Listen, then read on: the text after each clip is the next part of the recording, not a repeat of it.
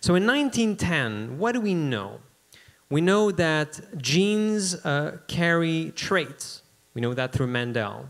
So physical traits that we have, they're carried on genes, but we don't know where genes are. We know that chromosomes exist. We know that they look weird in cancer cells, and we know that they're vital to the development of the cell.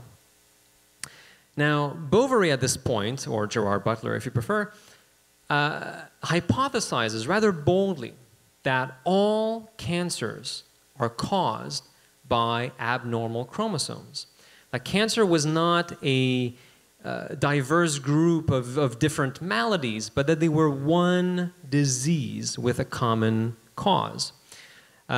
This, of course, flew in the face of his boss, his former boss, Virchow, who thought that it was caused by inflammation. So he said, no, he got it wrong, I got it right. But he hadn't proved it. This was just a hypothesis. It was a guess. It had not been proven. For that, we need Thomas Hunt Morgan. He's the one who essentially puts together the work done by Mendel with his P's and everything that we've seen before. He's the one who discovers that genes are physically located on chromosomes. How does he do it? Well, he's working with fruit flies, and he notices that a trait in fruit fly, which is white eyes, is only present in male flies, never in female flies.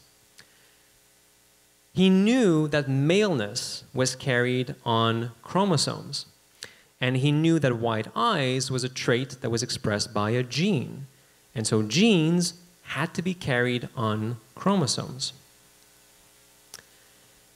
1926. What are genes, though? I mean, okay, fine, so the genes on the chromosomes, but are genes made of a magical substance?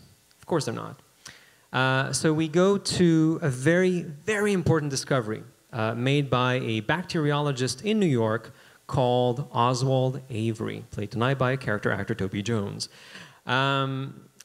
He made a very, very interesting discovery. And his discovery is the following. We knew that genes could be transmitted from one generation to the next. He shows that they can also be transmitted from one organism to its neighbor. So even if it's dead, so a dead bacterium can transmit its genes to a living bacterium. So a bunch of chemical molecules can transmit one of its molecules into another living bunch of chemical molecules. Once again, there's no special life force. It's all about chemicals. So he goes and he looks at these chemicals one by one to find the one on which the genes are. And he discovers that the genes are carried on this molecule, deoxyribonucleic acid, or DNA. Now, at the time, we don't know that it adopts this double helix shape, but we knew it existed. We just didn't know really what it did. Some scientists had dismissed it as unimportant, and one scientist in particular had referred to it as a stupid molecule. But as it turns out, DNA was the least stupid of all molecules.